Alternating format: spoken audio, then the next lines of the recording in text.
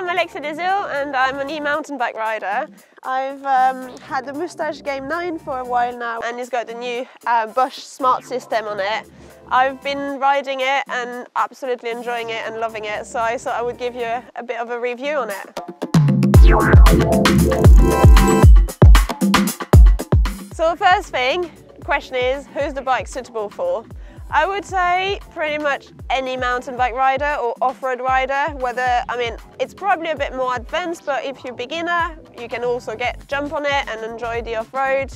It's really good for any steep terrain, but also like just rocky, flat surfaces. I ride it in the forest, I ride it in the mountains, literally pretty much everything. So having an e-bike has enabled me to do a lot more. These places that I would have never dreamt to go up to, 2,000-meter climb, and you think, oh my god, that's going to be horrible, but actually it's so much more enjoyable. You've got the time to look at the views, so yeah, you can go further, longer, and in places that you wouldn't normally think of going. With the fact that it's the new 2022 models, the geometry has changed quite a lot from the 2021 model and the older model. You've got a 750 battery on it, which means that the tube is a bit longer, but also mean that it's a bit easier to do like steeper because you've got a bit more reach on it. Suspension is quite a big thing. You've got the Fox 38 on it, but yeah, they literally go over anything. Like today I've been riding on stone, rocks, drops. The Moustache shock at the back is also great.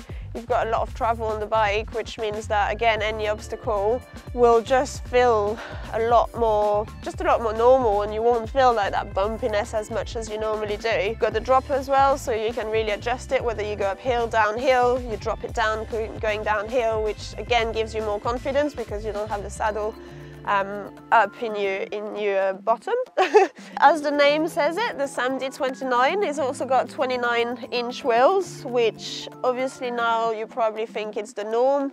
It pretty much is, but it also means that again, rocky terrain, downhill terrain, trying to go fast on the straights, it just goes. I wouldn't go back to any 27.5. It has the Shimano XT. It's got 12 speed, takes you onto anything, and plenty of range in the gears to go up or down. So you've got the new 750 battery on the bike, and it's been incredible. Gives me a lot more range for riding. I can just keep going further and further than I used to before. So if you wanted to go, for example, to the next hill or to the next village, it could really give you a lot more range and a lot more possibility. With the new battery in 750, it also means that there is no key anymore. I mean, for me, on the previous model, it was quite annoying to have a key because if you forget it, you can't take the battery out. So removing the key makes it a lot easier to take the battery in and out.